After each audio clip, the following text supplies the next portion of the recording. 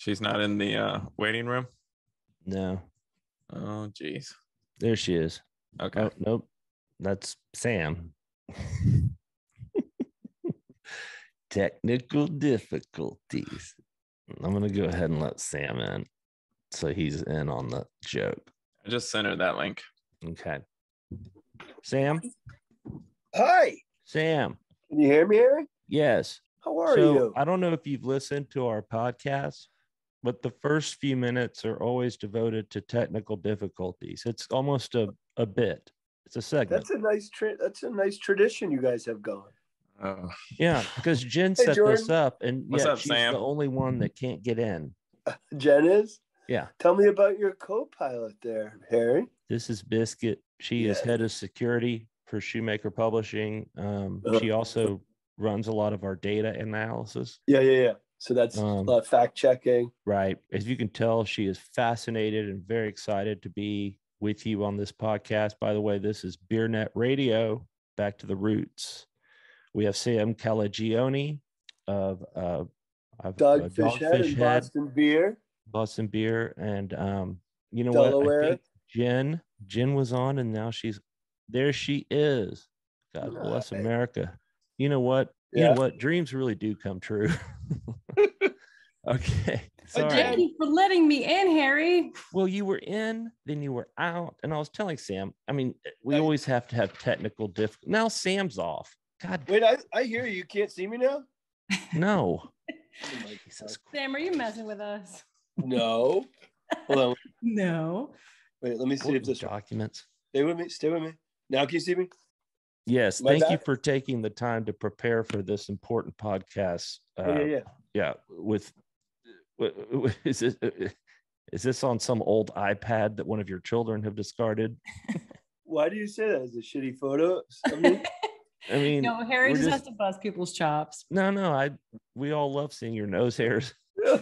It's a bad angle, huh? No, it's not. It's fine. I love your library, Sam. Thank you. This is my office, Jenn. Those are real books. They function, they open.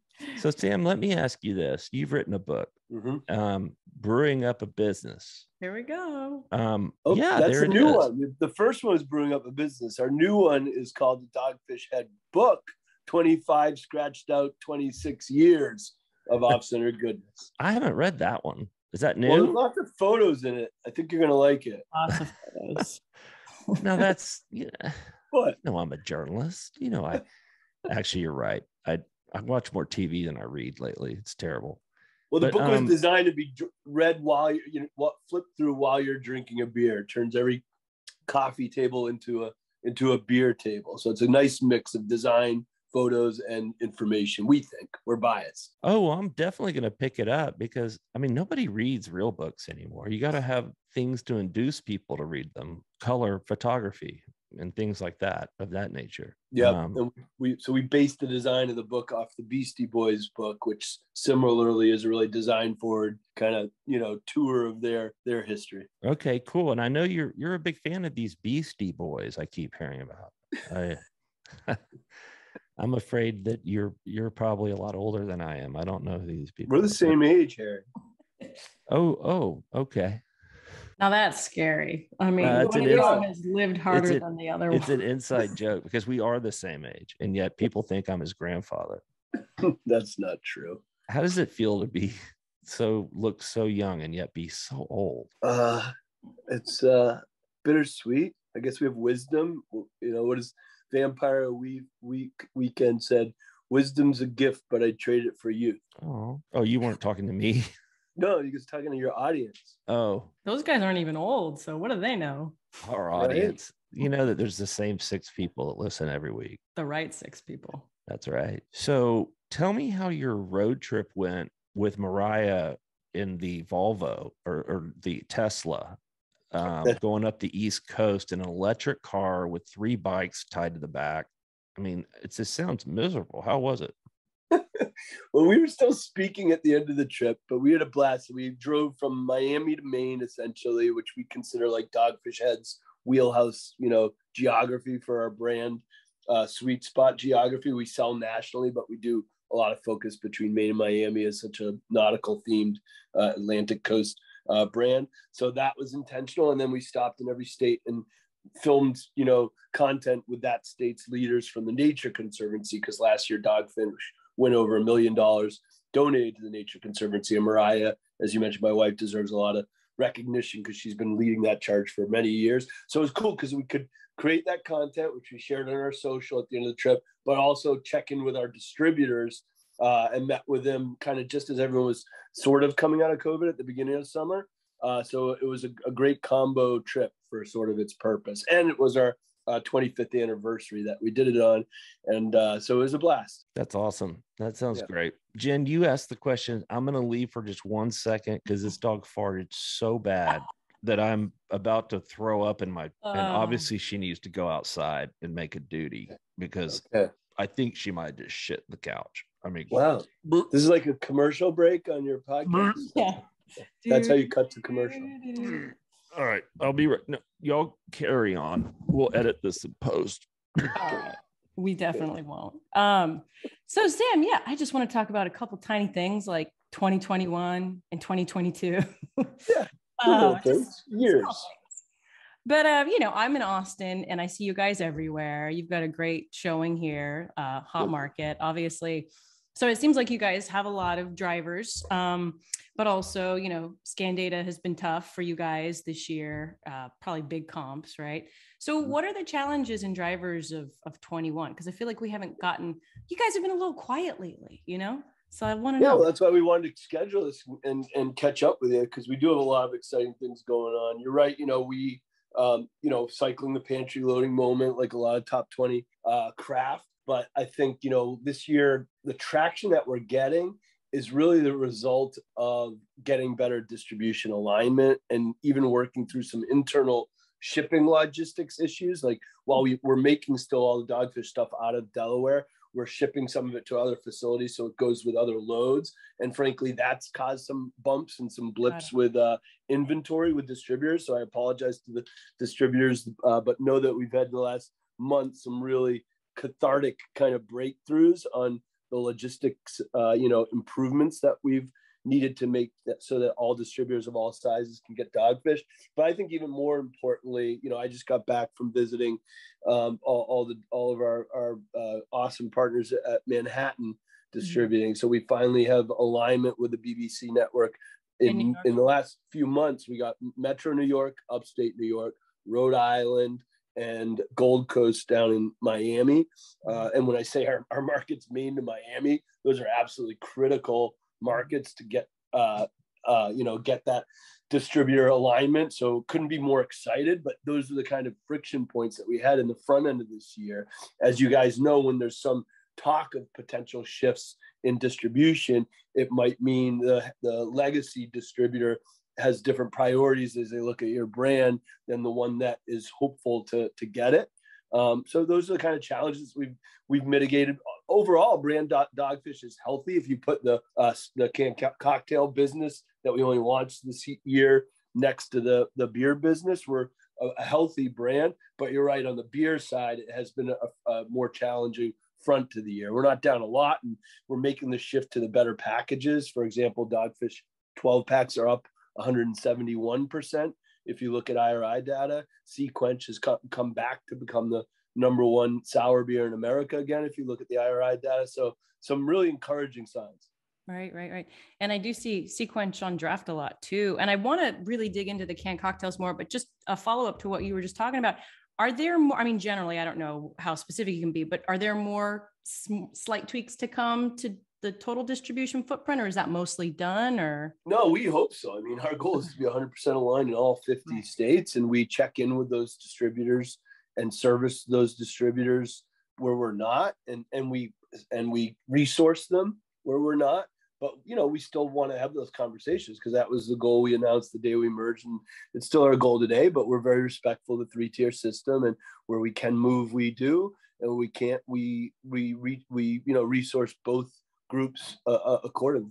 So for 2022, I think, you guys presented with Boston a few weeks ago, which was a great show. You guys, it was a lot of fun, a lot of different movie, themes, and that was fun. Thank you for joining. That was a new tradition, right? Yeah, it was super cool. And, you did the Mr. Rogers thing. That was fun. Yeah. But, y'all mentioned that between beer and the canned cocktails, nice. I've got the vodka crush here. I already crushed the gin crushes, so those are long gone. They were good. I'm a gin fan, and there's not a lot of gin RTDs out there that actually taste like gin, so that was good. I'm gonna quote you on that. Yeah, no, for sure. I think, what's that on the end there? Is it lavender? Is that what the finish is? Yeah, well, it's probably it's on the end. It's lime leaf, cardamom, and a little coriander. Oh, okay. But it does read. Obviously, it has juniper, orange peel, lemon peel, but the sort of balance of lime leaf. Okay, all right. Can we get back to the business? Jesus Christ! Is there a little lavender on the blah blah blah? Let's get back to the money part. Okay, fine. All right. Let me bring down the hammer, Sam. I'm just teasing you guys to appease the hairy gods. No, I'm curious. Obviously. Okay, so between the beer and the canned cocktails, you guys said on that call that you plan to get to like 4.3 million CEs. But my big question is, how are the canned cocktails doing in market right now? Because, they've been national-ish for, I want to say, I don't know, a year now or so. But do you think that do you see a day that they'll ever get as big as the beer volumes, potentially? For brand Dogfish? Yeah. Well, the canned cocktails, can the volumes of the canned cocktails ever get as big as your, exactly, as your Dogfish head beers? Yeah, to start with, I think we announced we were going to ship earlier than we did. Again, logistic challenges at the front end of this year. So I don't think our cocktails were really in market well until May-ish. So we're over a half a year. And we are at a point where I checked coming into this call, and both of our our strawberry honeyberry vodka lemonade is the 9th highest ranked canned cocktail out of over 400 that's tracked, and the blueberry shrub is number 24.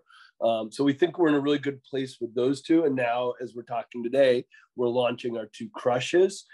I think most importantly is as we're launching these crushes, next week we start shipping our bar cart mixed 8-pack. And I know you guys, as you track the High Noons and Cutwaters of the world, that's a critical pack for a national canned cocktail to have. And so we're launching that right now. So I feel like we're finally kind of firing on the right cylinders in terms of what SKUs, retailers, distributors, and consumers want.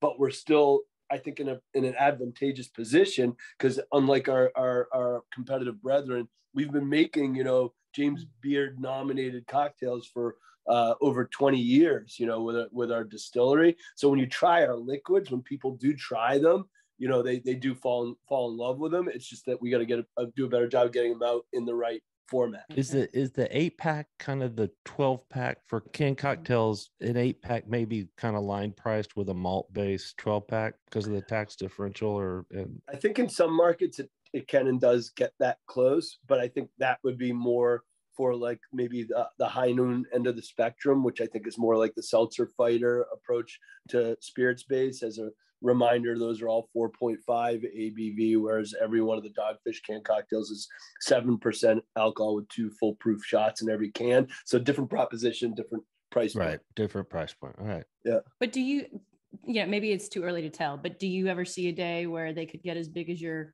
beer, or you're just saying it's probably too early to tell because you're just now getting that hero pack in? And I think it's too early to tell, but I do think there's more white space right now for high-end craft-made cocktails from a brand that has 20 years history in it. When you look at how many brands are just like, I had dark capacity, I threw out a cocktail line, or we're brand new entrepreneurs, we threw out a cocktail line, versus what we've done. I think we have a reason to believe in our line of canned cocktails, and we have the best ranked sales team in the country. When we as Boston Beer look at that whole Beyond Beer space, we know, with the number one FMB, with tea, with truly the fastest gaining share seltzer, we're strong in Beyond Beer, but we intend to be strong not just in the malt side of Beyond Beer, but in the spirits side as well.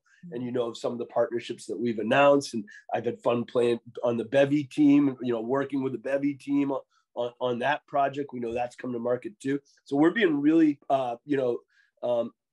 nuanced on how we look at the chess squares in the Beyond Beer space and thinking about which chess piece we can activate in each space. It might be a brand new brand as a playing piece as it is for Bevy in that space. And that might be just, it can only move in one direction, whereas brand Dogfish is kind of playing in two spaces, the beer space and the canned cocktail space. Well, then speaking of chess pieces, you guys have this big honker 90-minute in a 19.2 ounce can, which is, 9% beer, 19.2 ounce. Is this going to blow open the C-store trade for you guys? Yeah, I mean, it's been an ask for our sales team, even pre-merger. Frankly, we didn't prioritize it until the cacophony got to the point where we got to do it. And you see that style going off in the C-store, where I think there is some even heightened awareness of sort of the calibration of ABV and price point. And yet, in 90 minutes, as far as I know, is the original Imperial IPA. Like when we researched our book, I think we were the first brewer in the country to call a beer an Imperial IPA, starting in 1999 with that beer. The machine that we made it in is now, in the Smithsonian.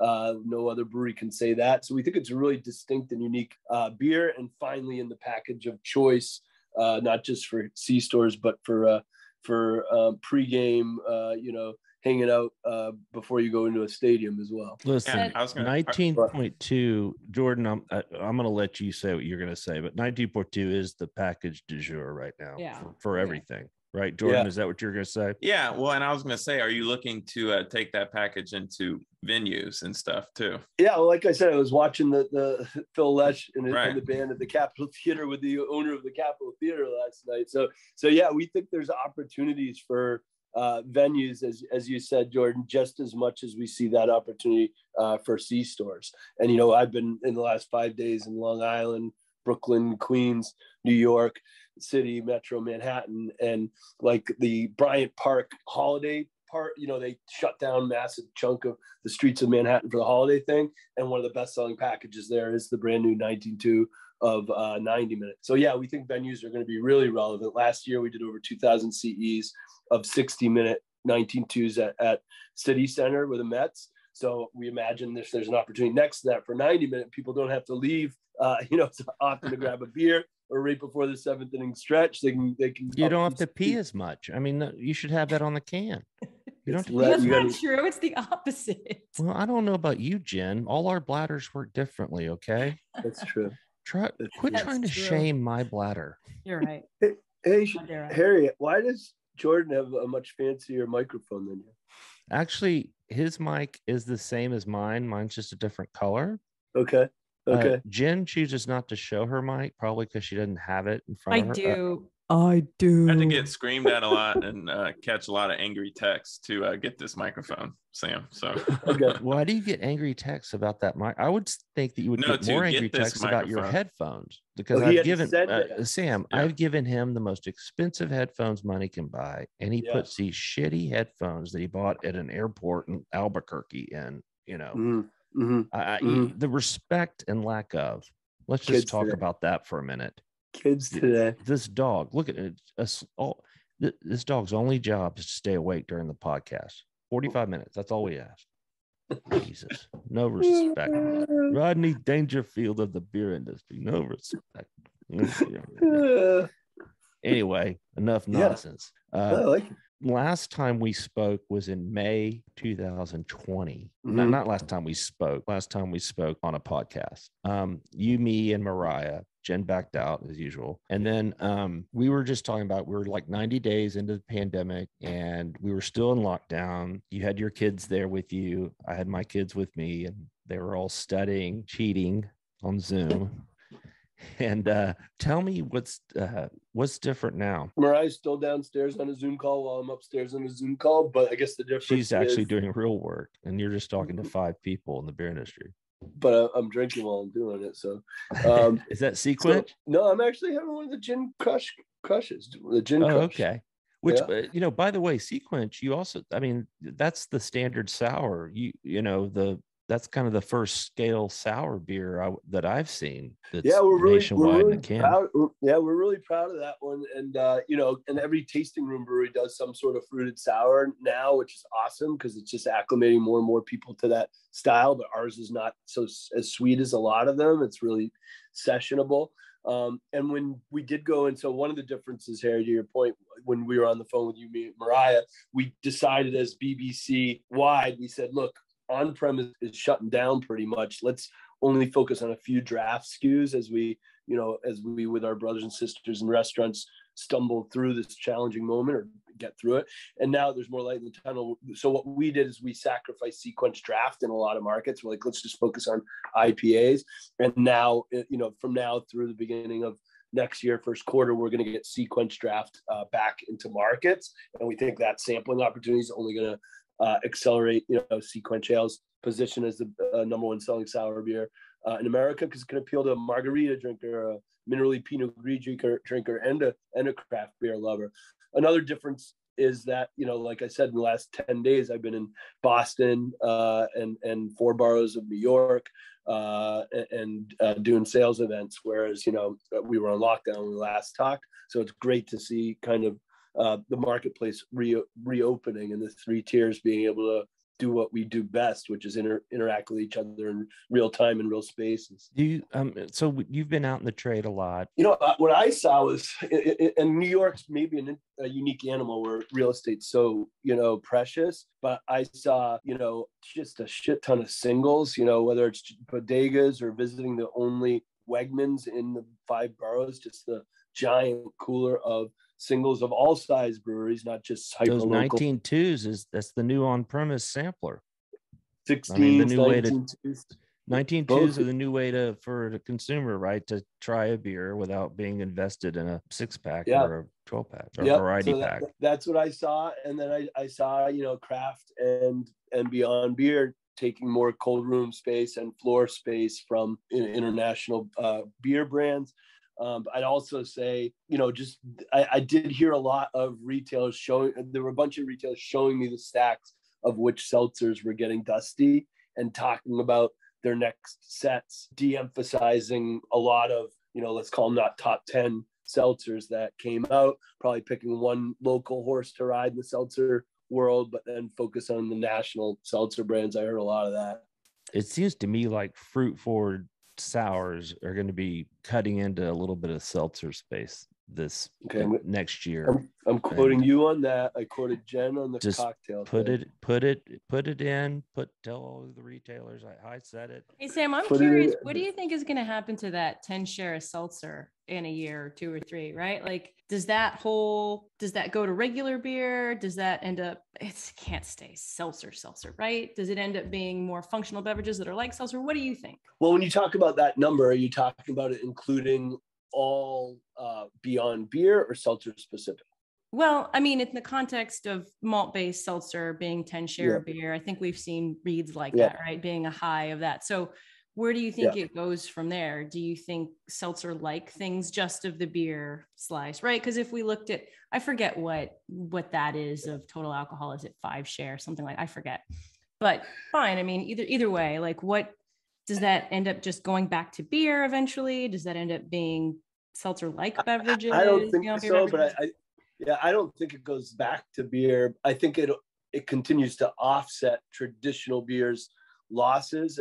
And I with us a public company, I can't say too much forward-looking, but I will say, as I said earlier, we know we need to win beyond beer, not just in the spirit space, but in the malt space. So when you look at our Twisted Tea, what we're doing there next to Truly, what we're doing there and what we're going to be adding to that space, the Truly, and and then you see what we're going to be doing with our friends at Sauza, what we're doing on our own with this beautiful, unique juniper berry that we found for the Bevy brand as this sort of brand new, sort of citrus, refresher thing. We think there's some really white space. So I personally, not speaking for Dave Berwick or Jim, I think that 10 is going to go up because I think a lot of our innovations at BBC are going to help it go up. One more for me, and then I'll shut up because I've been hugging the mic. But so I know that you guys, and I say Boston. No, wait a minute. Oh, shoot. Jordan, Can you mark this time in the recording that we Jen can't talk anymore after this? No. That you want me to admitted clap that you real hogged loud, the mic. Harry? This is a first. This sounds official. Yeah, do a clap. Like we're on. This is the 58th podcast we've done, and the first time that Jen.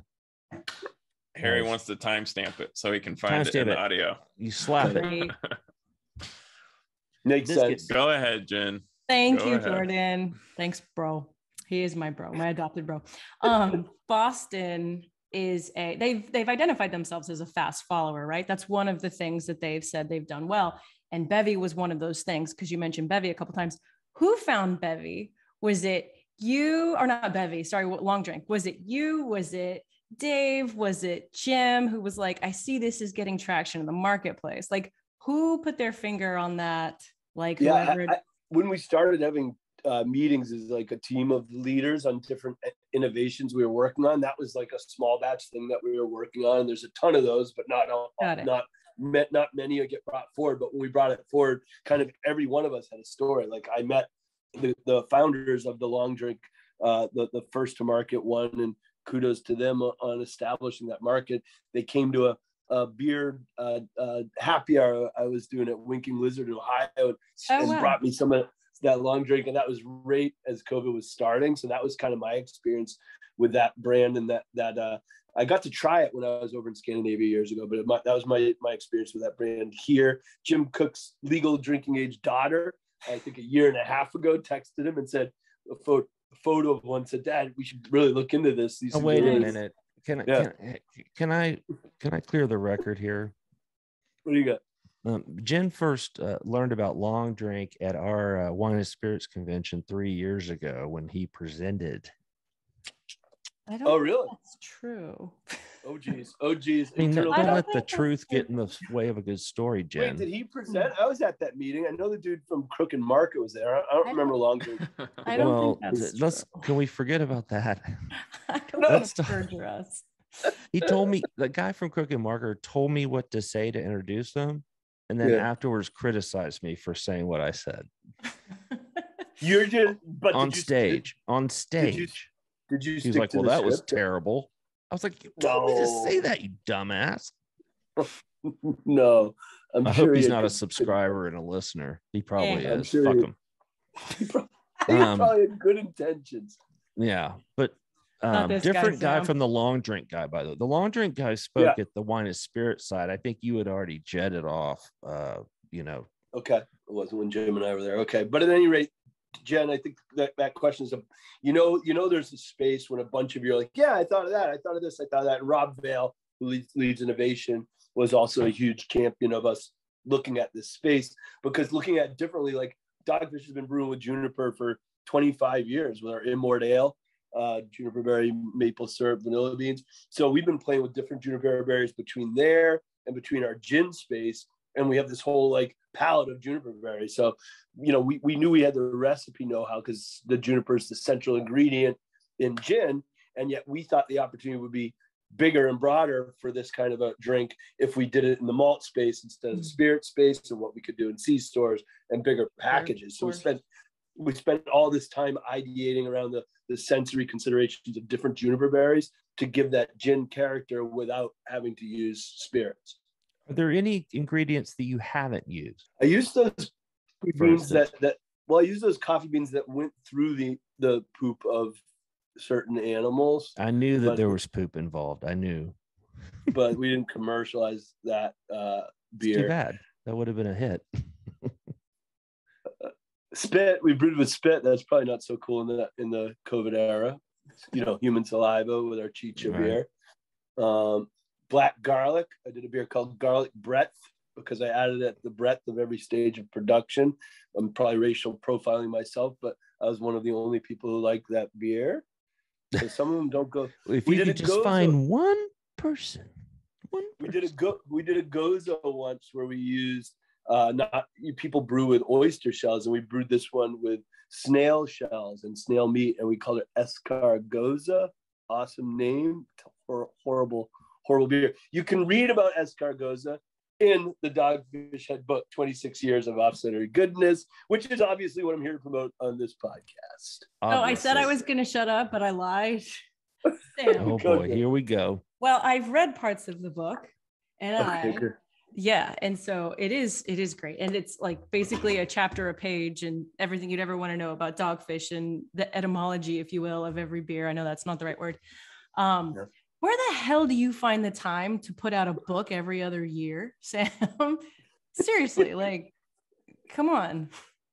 Well, if you notice from the one Harry reference, our first book that I did, Brewing Up a Business, to this one, the weaving in more and more photography and artwork helps me finish books quicker. Every book's had more photography, artwork, and recipes than the first two. But this one would not have happened without this. I wrote, this with Mariah Caligione, my bride and best pal since we were high school sweethearts, and Andrew, who runs our hotel, a former recovering English major who went to Washington College near DC, and just an awesome storyteller. And one of his roles was being this conduit to get stories from other coworkers and weave them into this book. We also partnered with City Lights, the famous beat poetry store in San Francisco that Lawrence Ferlinghetti started. And we wove so Lawrence Ferlinghetti, his staff, curated 100 best American books for our library or hotel. And then we wove a bunch of those quotes that we felt kind of resonated with the Dogfish brand into this Dogfish book as well. And Andrew led on I'm those. exhausted just talking about the book. I mean, but you can put on an album and just flip through it with a beer, and it's like, as Jenn said, it's like a chapter every few pages. So it's meant to be a fun, informal read. And it tells the story of how Sam and Mariah met from each of their perspectives, which is fun because it's never the same story. This is true, Jenn. I brought Mariah all kinds of homemade Italian food back from Italy in New York City because her birthday's tomorrow. I love that Italy. You had a deal with them, right? At one point, they have a rooftop beer garden. Yeah, we helped them just design it just as friends of ours, and then they hired a brewer there, and it went really well. The brewery is kind of dormant there, and they still have the restaurant there. It's got the most beautiful views. They got a great beer program, but I think they've generally more focused on wine these days than on beer, and hopefully they'll reignite their passion for beer. Yeah, I sweated on that rooftop once waiting for you. I'm sorry if I was a little bit late. No, you didn't show at all. But Jordan, do you have any questions? Yeah, I wanted to I wanted to talk a little bit more about canned cocktails. I mean, obviously, y'all have been in spirits for many, many years, and canned cocktails is a newer space. And I'm just sort of curious, you've been in there for, like you said, about 6 months now. So do you have any sort of like top takeaways to share on that space from, this initial time? And then, as a follow-up, as a craft distiller, when you start focusing on canned cocktails, does that take any sort of focus away from, crafting full strength spirits, or are you able to do both? I think a lot of craft distillers look at canned cocktails and think, okay, we got to get into it, but, can they do it? So a lot there, but I don't know if I'll get the mic back. So tough crowd, Jordan. Tough crowd. I'll start with the second, and I'll go back to the first. So the second is we're playing around with foolproof spirits, for new things to throw at the wall and potentially distribute just as much as we are with canned cocktails. So right now we're releasing a pumpkin liqueur, and I've got all these non-oak wood projects that I'm doing. Our whiskey, our Let's Get Lost overproof whiskey, just got a 92 outstanding score from Whiskey Advocate. So we're really, really proud of our foolproof spirits. That said, we don't have a scaled distillery that we can bring it into national 50 state distro for our 80 proof and 100 proof stuff anytime soon, because we're trying to keep some of the powder dry of our capacity to also do canned cocktails, which obviously we're using other ingredients than just foolproof spirits in them. So we can stretch those and make that more the national priority, whereas the foolproof stuff is staying a priority, kind of, I call it New York to Virginia. We have an awesome outlier in Columbia, one of our great distributors on the West Coast, who just already had this sick portfolio of craft spirits. So when we launch canned cocktails, they're like, hey, we know how to speak this language. We know how to sell this, and we think it'd be helpful to show how awesome your foolproof spirits are while we're sampling people on your canned cocktails. So we did that one as like a trial market. It's working pretty well, and I think there'll be potentially some other markets that aren't contiguous to our current foolproof spirit work that we go into. And then to answer your first question, I would say, and I say this on the beer side too, right? I don't think it's any different what canned cocktails are going to be around 5 to 10 years from now are the ones that have quality, consistency, and are well differentiated. And I'd say the quality thing's interesting because they're more bulletproof than craft beers for freshness in general at their ABV and the way that they're made. They generally have a better shelf life. So the consistency is not that as big of an issue, I don't think, for the bigger players. But the well-differentiated thing, I think, is a big issue, right? There's just so much copycat stuff going on, I think, in that space. And so finding a clear path, as High Noon's obviously done a great job of, and I give Cutwater great props in as a Bush and Biv with that. And our path is, we think, very clear, which is, culinary crafted cocktails from a James Beard award-winning brand that are all 7% alcohol, two foolproof shots. But thinking on that shelf, what is each brand, what can they say in a sentence like that differentiates them from that crowded shelf, I think, is where distributors and retailers should start to say, does this brand deserve our precious, real estate? Yeah. And then just, quickly following up there, when you talk about like distribution and on canned cocktails, like with beer, you're like, okay, we only have this much distribution, we need to drive it. On canned cocktails, it's a little bit different, right? I mean, because there's only so many outlets you can go to in a state like Texas. So, how do you work with your distributors on, maximizing distribution potential? You're still, to your point, you're still goaling off of pods, albeit it's a smaller, playing field that you're goaling off of because there's a more finite number of pods, and you're choosing a lane. You can't be everything to everyone. For example, we know we're leaving a good chunk of volume of potential for our canned cocktails off the playing field because 7% ABV, we can't be in Publix. We can't be in certain other, states, for example. But we're like, no, this is the right move for us. We want to be the higher end, high revenue for our retailers, high revenue per case for our distributor choice. And that's a very different proposition than a malt-based canned cocktail or even the High Noon pricing proposition, ABV proposition. So picking that lane and just understanding. The other thing, Jordan, I'll say is prioritizing not just pods, but every opportunity you can to get displays, because those shelves are just so cluttered and samey looking, and with some recognizable brands, but most not to the average consumer. So if you can take the visual,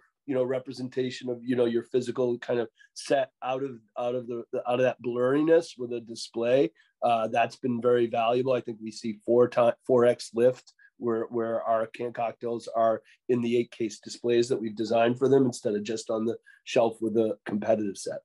Well, all that's very interesting. We've kept you too long. I don't think so. As feels usual, like 5 minutes. Well, you do tend to drone on. So people might be wondering, why is Harry so mean to Sam? And we've typically fallen into this routine of kind of a between two ferns type deal where you come on and I insult you. Right. And so I think it's fun. So this is all in fun before I get flamed, because you are a beloved figure. And for some reason, everybody loves you and they think I'm just mean. No, but I mean, we're the same age. Who's been meaner? Mother Nature has been much meaner to me than you, starting with when we're both born. And it's just not fair. Take it out on Mother Nature, Harry. Don't take it out on me. Go for a walk. I take it out on my mother herself, who's aged beautifully. She's 80. She's playing golf right now, drinking a bottle of wine. Yeah. It's not fair. Right. Just end this on a high note, Harry. Yeah, I am. So one of the things that I've found about you, and so I actually read your first book before I even had met you, and in fact, you had your email in the book, and that's how I first got in touch with you. And I was like, hey, we ought to be friends, and you ought to come speak at our summit. And then you came, and it was a disaster, and that's all been well told. Yeah. Um, You charged but- me a corking fee that was more than our company's profits for the first 4 years. Whatever. It's Go either ahead. you go bankrupt or me, and I chose you. Go You ahead. turned out all right, looks like. Yeah. So Go it was a ahead. good decision on both our parts. But the question I wanted to ask you is that you're a creative person, you're a dynamic person. We all know that. What would you be doing now if you hadn't got into the beer industry? Yeah, that's a good one. And I highly recommend everyone go see The French Dispatch, the new Wes Anderson movie, where I just got the newest name to a double IPA releasing on Friday called Pickpocket Cul-de-sac. That was the name of the ghetto in this fake French town that the thing was set in. But I say that because it's like he's just such an amazingly unique storyteller. And watching that film was thrilling, just as someone who loves trying to create unique creative stories. And we do that mostly through our recipes or our spaces if you come to our hotel or wherever we are. So I think the short answer is I think I would have tried to love to be a storyteller in some other medium. It might have been an English teacher, a high school English teacher, literally telling and sharing stories with teenagers was one direction I was thinking of going. Or I would have hoped to have been a writer. I've been very lucky that I can make my living as a brewer, but I get to do these books occasionally because that was also part of my passion. So probably a writer or high school English teacher. If you were not in this writing and journalism and beverage space, what would you be doing? This is going to be a go around. We're each going to do this. Right. Jenn and Jordan, get ready with your answers. I mean, clearly I'd be an Anheuser-Busch distributor in the South.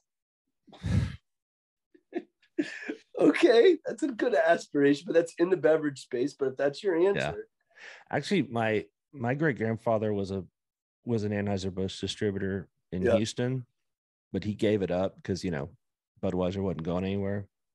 And if he had kept that, I would be dead by now. I'd be dead. I'd been dead 20 years ago on the side in a ditch with some heroin needle probably in my arm with a dead hooker next to me. I know my I feel like I've heard this personality. story before. And I do not, and I've been there. Even without the Anheuser-Busch distributorship in Houston, I've almost been there. So I know I definitely would have been there if I had that train. But I'm saying outside I'm glad to be the doing space, if you had to be doing something different. Having a daily deadline is real important to me because it does keep me within some sort of rails. But I think you're right. A storyteller, which is what we do here a lot. Writing is important to me. And then now broadcasting, telling stories over podcasts, this is fun to be able to tackle another medium at this stage in our careers. And but filmmaker, storyteller, writer, in my old life I was a screenwriter for a time. I spent a lot of time on sets in my early 20s. That was fun. That's a good answer. What about I was going to ask Jordan and Jenn if you weren't doing what you were doing. I think like you, Sam, I would probably be a teacher. I mean, a professor would be even sweeter, but teacher would probably be more like it. Professor's sweeter, but it would take more time in school to get that degree. Yeah. I don't know if I'd want to go back to school. I don't think I would. Jenn? I'm kind of the opposite of you, Sam. I would be some sort of food entrepreneur, not beverage entrepreneur, because I've seen how the sausage is made and I don't have a stomach for it. But as Harry knows, and he'll make fun of me, I've been trying to get my cricket granola company off the ground, but you can't spend 5 minutes a week on it and expect it to be a success. So we'll see one day. I will be customer number 0. I'll eat all the crickets you can send my way. Biscuit too. Biscuit, right? Yeah, I just don't understand. Like everybody in the world except for us eats insects, and it's just ridiculous. And I think that's going to change one day. But anyway, that's a whole other podcast. We looked at brewing with crickets. I don't know if we ever did. I'm sure it's been done by now when we didn't use the protein. But if you do, I want to come brew it with you. All right, I'm writing that down too. Write it down. Jenn, cricket, brew. We're going to look into that. All right. And when that takes off, Jenn, then you can leave the company. Okay. I think I'm pretty safe. Let's keep encouraging her to be a cricket entrepreneur, Jordan, so that she stays with us forever. I'm gonna replay this moment and say, Okay. my surrogate dad didn't believe in me. I know. You got this. He believed. I believe in the crickets. You're Jen. gonna replay this and say, "Who's laughing now?" I'm the critic. I'm the cricket queen of North America. Yeah.